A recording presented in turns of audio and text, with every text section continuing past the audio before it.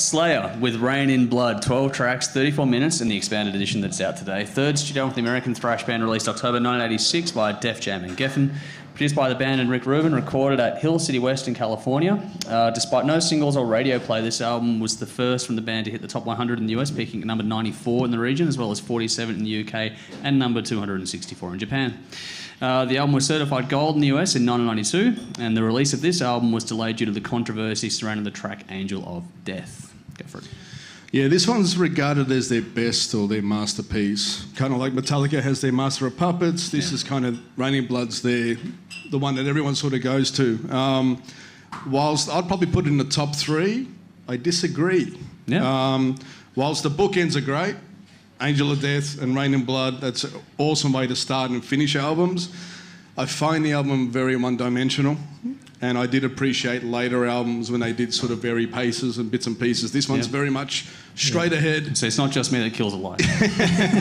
Yeah, very much straight ahead, and once you hear 2 or 3 songs, you've kind of heard the whole album, essentially. You know, you've got to be a really hardcore fan to love it. I do like it. I think they did some better stuff, personally. So, for me, the production obviously took a big step up, and you could see that obviously record companies and lights and bits and pieces like that, they were starting to pour a bit more money into the band. It had been around at that point in time. It was sort of getting, obviously they did some charts stuff, which is interesting. But for me, it's just hanging on the aggressive stuff for the sake of hanging on to it. You know, we're a thrash band, we have to be fast, and I think they all had that mentality back in the day. Not necessarily the worst thing in the world, but for me, it's just, one-dimensional. I needed a little bit more. Yep. The remixes on there, I don't think they're necessary, personally. There's a couple of tracks, Criminally Insane and there's something else. Don't really need to hear a remix. It's either comes out as an album or it doesn't, sort of thing.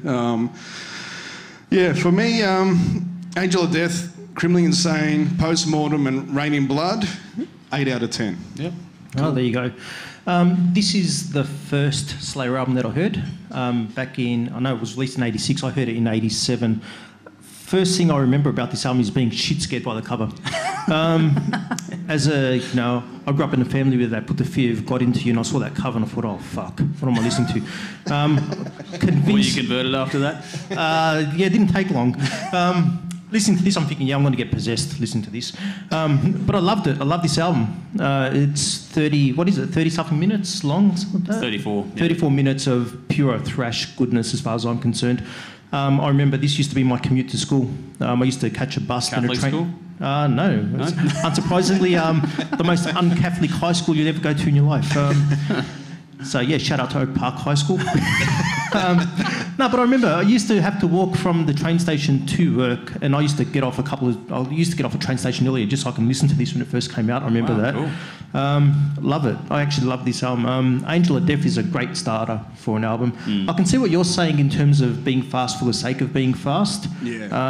But I think this album for me is probably Slayer at one of their peaks. I admit there is some stuff they do that they did, I think, a little bit better. But this is a standout for me. I still love it. Jeff Hanneman, he's always been my favourite member of Slayer, and his solos on this are fantastic. I mean, he ended up getting a bit more melodic and everything as we get through the years and everything like this.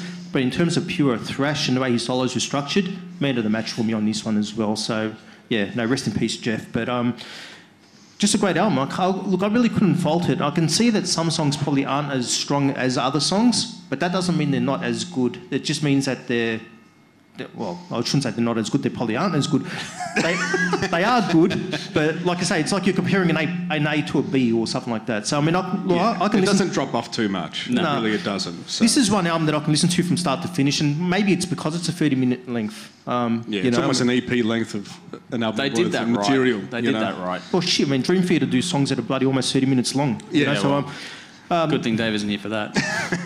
Like I say, Angel of Death's probably my standout on here as well. Altar of Sacrifice I like. I'm just looking at the track listing here. Criminally Insane was one for me as well. Rain in Blood. I mean, shit, is there a better thrash metal concert closer than that? Probably not. Album, concert, whatever you want to call it, just, it's a finish. It ends everything right there. So, like I say, it's one of their high points for me. I'm giving it 9 out of 10. Yeah. Well, because we're going in different order to what we wrote them down as, there'll be previous references. But the first thing I noticed in this one is how much bigger this one sounded to their previous release. Had a bit of money behind this one. Yeah. It was a big jump up in production quality. And this time around, everything was locked down nice and tight. The band have nailed the performance aspect here. And the groove they use to break things up is really cool. It's aggressive, but it's done in such a way that it sucks you in. It's really well done. It's great to hear the band on point across the board performance-wise. Yeah. And on previous releases, I wasn't a big fan of the solos. I didn't think the guitar work was all that great for lead guitar work, but this time around it's much better. It's in your face, but it fits in more. It works better in the context. The composition on this one was better as well. Short, sharp, punchy, it gets to the point right quick, unlike us. And the overall tempo from song to song doesn't change much, but the breaks within the songs are incredibly well done. So it's a 34-minute duration thing where the breather you get is just with the mid-song stuff, not from song to song to song kind of thing. It's really intense, and I love the swagger this has. This thing swings fucking hard. The lyrics are dark, menacing and angry. They've got less of the satanic sort of conversational things, lyrics in there, but they seem to have, while they've dropped that gimmick, they've gone much more into the more real-world storytelling aspect of things, and I reckon that works better for them, for mine. Yep. Because I would just get sick of the satanic stuff non-stop. That's just it's a gimmick that is a gimmick for the sake of it, whereas when they're starting to be observational, they start talking about war and that sort of stuff, it becomes much more interesting to me. Production was well done, everything is clear. They didn't lose any of the grit, though, while getting it cleared up, which was good. This has a really visceral sound that's incredibly well balanced. It makes sense and it just captures the raw fury of a band at their peak.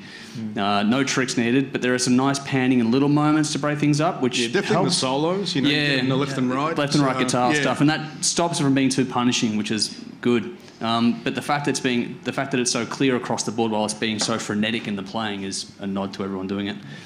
And the album craft took a step forward in this one too. I thought, it's pretty much a standard pace all the way through, but they know what they're going for and they lock down that really well. But the way the tracks are placed with those mid-song changes in mind was really well thought out. It's hard to do that when you're playing at a certain pace, BPM for the majority of it, and then you're using the mid-song breaks to sort of give the album some dynamics.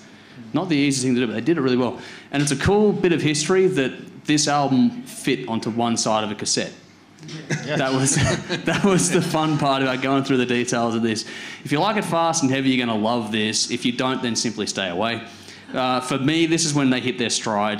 This is a damn fine album that any fan of thrash simply has to have in their collection.